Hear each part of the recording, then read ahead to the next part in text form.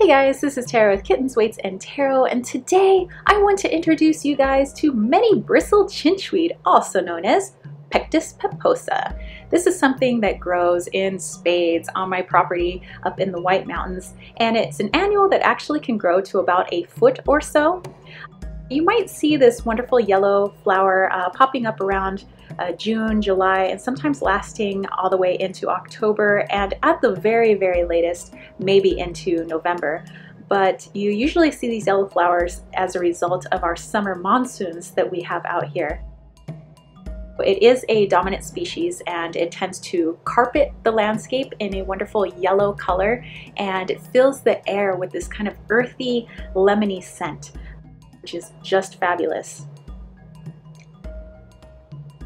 If you're looking for Manybristle Chichweed, you'll usually find it at an elevation of about 6,000 feet or below, and usually found in dry desert areas or pinyon juniper areas such as where we live, chaparral communities, but it definitely loves the sun. You can see it's got that lovely solar plexus color, so it's definitely attuned to sun. And it can also be found on rocky hillsides and mesas, sandy and gravelly areas, and sometimes along roadsides. Now, within the United States, where you might commonly see Manybristle Chichweed is going to be found in Arizona, which is our home state, California, New Mexico, Nevada, Texas, and Utah. Although you can still find some of this in Baja California or northern Mexico. Manybristle Chichweed is important to our ecosystem. Why? Because it attracts hummingbirds, it attracts bees, butterflies, basically all of the pollinators, and that's something that we always want to bring in.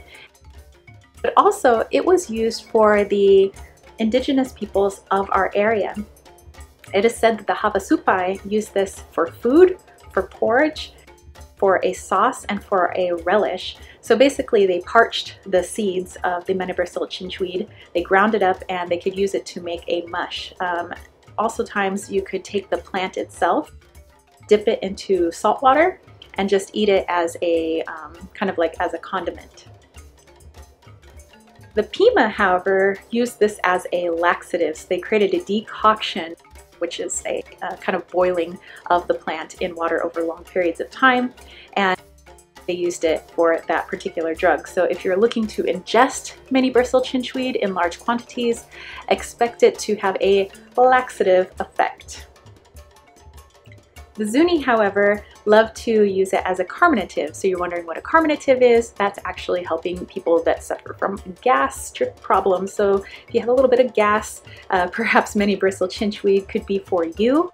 But it's also used as an eye medicine, especially those that are suffering from snow blindness. Now, within their ceremonies, they used Manybristle Chichweed for a fragrance. So oftentimes both men and women would chew the blossoms and then spit it out onto the skin, rub it around, and all of a sudden you have this lovely lemony perfume scent. That's something that I find when I pick it up with my fingers. If you crush the flowers between your fingers and you smell them, it will smell like lemons, kind of like an earthy lemon. So not quite like lemon the fruit, but it's a very earthy lemony scent, which is just wonderful. You can also use this as a spice on your food. So I decided to experiment with this flower, with this herb, because there isn't a whole lot of information about it on the internet. So I did want to use it as a spice first. So I dried out some of the Manybristle Chichweed that I harvested, making sure not to over harvest from any one particular area. I put it on a little bit of pan-fried zucchini. It was really good. Not really to the liking of my boyfriend, but I'm more of the person that loves lemony tasting things than he is. So I thought it came out pretty good. But I also wanted to see other ways that I could utilize this herb. So I created a Chinchweed spray, which was just basically putting some hot water over Chinchweed.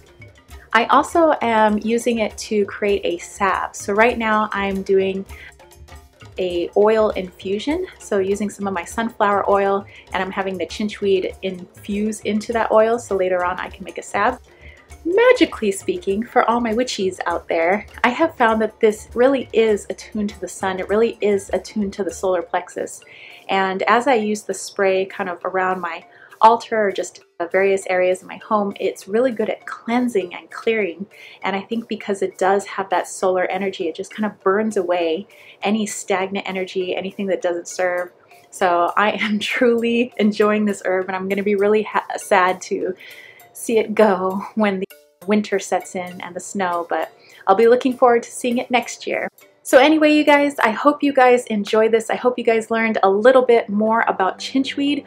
Like I said, there isn't a whole lot of information out there about it, so I hope you found this helpful. If you did, don't forget to give it a thumbs up. Don't forget to share this with other people that you feel might benefit from this video. And I hope you guys have an awesome rest of your day. If you want to learn a little bit more about me, all of my information is down below.